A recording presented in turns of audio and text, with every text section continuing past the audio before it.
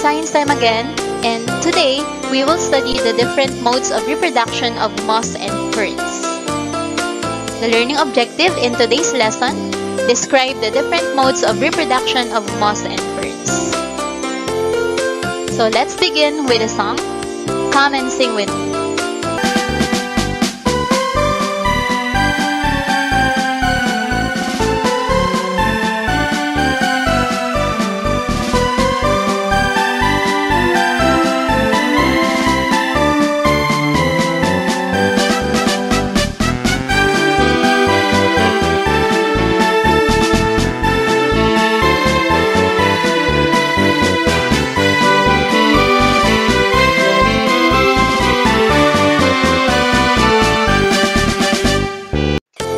Now let's play this word hand.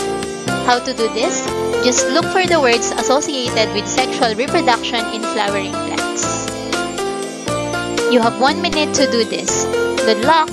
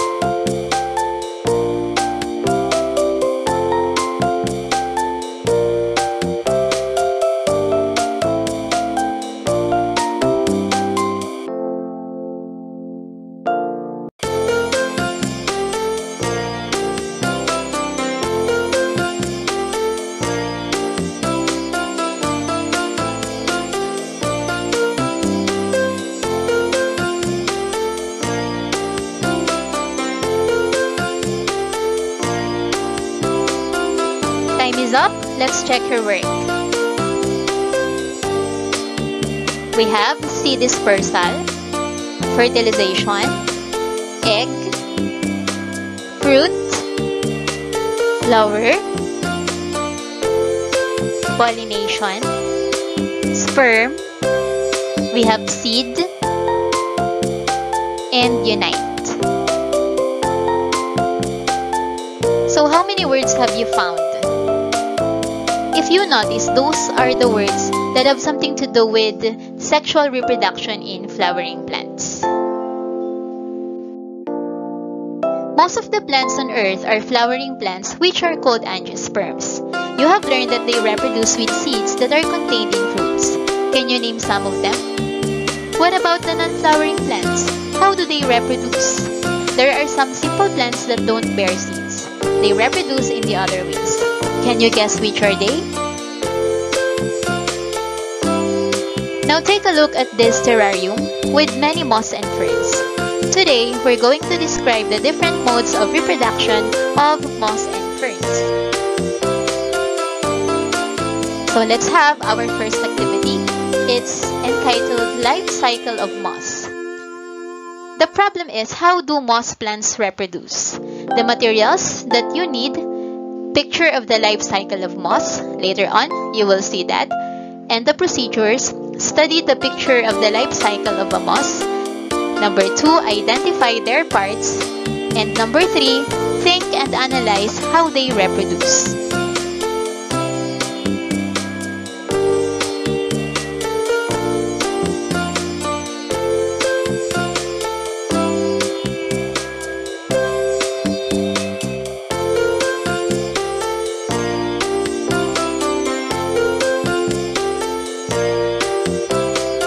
To get to know more about the moss, let's watch this video. Mosses alternate between the haploid gametophyte and the diploid sporophyte during their life cycle. The sporophyte generation in bryophytes develops from the gametophyte.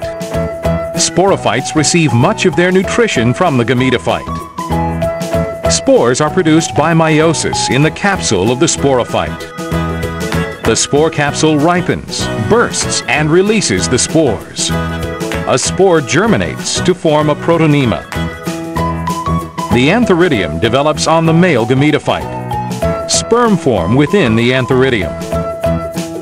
The archegonium develops on the female gametophyte. An egg forms within the archegonium. Sperm are released from the antheridium and swim to the archegonium. Fertilization takes place inside the archegonium and a zygote is formed. The zygote divides by mitosis to form a new sporophyte in the form of a stalk and capsule. What part of the moss plants helps them to reproduce? Spores. Describe the mode of reproduction in moss plant. Is it sexual or asexual? Why? Both sexual and asexual reproduction. How do moss plants reproduce? Moss plants reproduce sexually by transmitting sperm from the male plant to the female and asexually when parts of the plant break off and form new plants. Now let's have our activity number 2. This is life cycle of ferns. How do fern plants reproduce? The materials that we need, picture of the life cycle of fern, then the procedures. First, study the picture of the life cycle of a fern. Number 2, identify their parts. And number 3, think and analyze how they reproduce.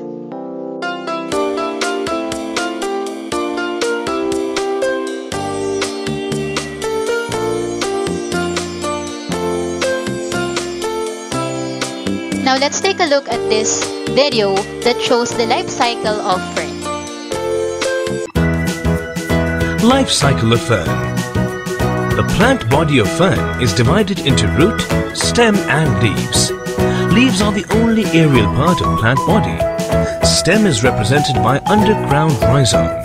Rhizome is densely clothed with numerous scales or ramenta. Leaves are large, compound and look like a branch, hence named as frond. Each leaf has a short stalk called petiole. The pinnae develop on main stalk called rachis, which is the continuous of petiole. Leaflet with sporangia are known as sporophyllets. Sporangium bears large number of spores. The sporangia are aggregated in groups called sori.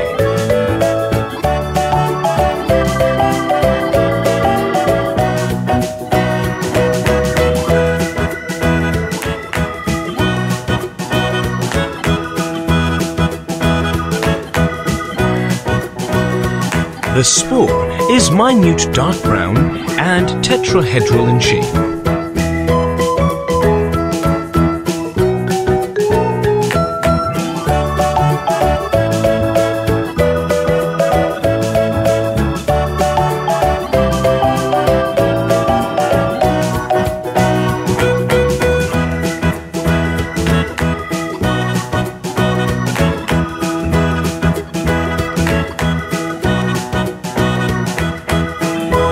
Prothallus is green and heart-shaped. The prothallus lies flat on the ground and bears many unicellular rhizoids. On the undersurface, antheridia and archegonia are born.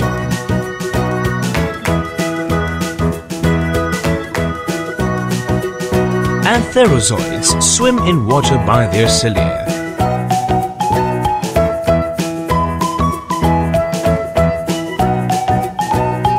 One of the sperm fuses with the egg to form a zygote. It covers itself with the cell wall and is called oospore. The oospore divides and redivides to form the embryo. However, with the development of green leaf and root and with the decay of prothallus, sporophyte develops into an independent plant body. What part of the fern plants helps them to reproduce? Spores help the fern plants to reproduce. Describe the mode of reproduction in fern plant. Is it sexual or asexual? Why? Ferns utilize both sexual and asexual processes during reproduction. These spores are produced asexually through meiosis, so their genetic material is identical to that of their parent fern. When the environmental conditions are met, the spores germinate and grow into a tiny plant called a gametophyte. How do fern plants reproduce? Ferns use both sexual and asexual reproduction methods. In sexual reproduction, a haploid spore grows into a haploid gametophyte. The sporophyte produces spores, completing the life cycle. Asexual methods of reproduction include apogamy, polyphorous front tips, and rhizome spreading. What reproductive part of moss and ferns are shown in the video clips? How does reproduction in moss and fern plants happen? Describe the modes of reproduction in moss and fern plants. Some plants reproduce without seeds. Sexual reproduction happens in spore-bearing plants such as mosses and ferns. In mosses, the leafy plants produce two branches, male and female. The female branches produce egg cells, while the male branches produce sperm cells. When a sperm reaches an egg in the sac, the two cells join into a single cell in a process called fertilization. This is called sexual fertilization. Mosses undergo both sexual and asexual reproduction. In asexual reproduction, spores are produced and when released and land on damp ground can grow into leafy moss plants. Ferns like mosses are spore-producing plants. Mature ferns produce fertile fronds with spore casing called sori on the underside of their leaves. When it rains, sperms released from the male organs swim towards the female organs, leading to the growing of young fern plants. Sexual reproduction takes place when the sperm cells unite with egg cells in the female organs. The fertilized eggs grow into new leafy fern plants. Moss and fern plants have economic importance. Do you agree? In what way can they be beneficial to you? What must you do? Now it's time to take your quiz. Sequence the steps in the life cycle of moss plant and fern plant. Write 1 to 5 on the blank.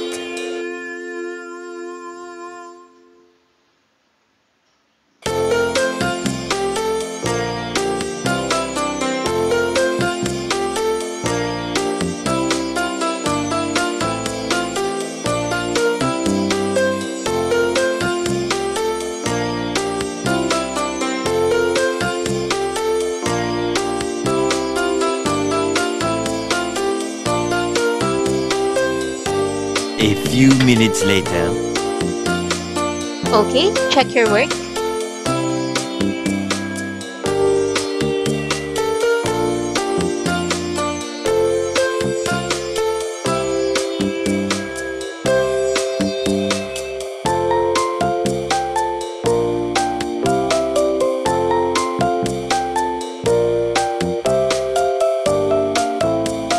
Congratulations for accomplishing this lesson. For your offline activity, draw the life cycle of moss and ferns in short bond paper. That would be all for now. Thank you for learning with me. This is Teacher Mary Ann saying enjoy the rest of your day. Bye!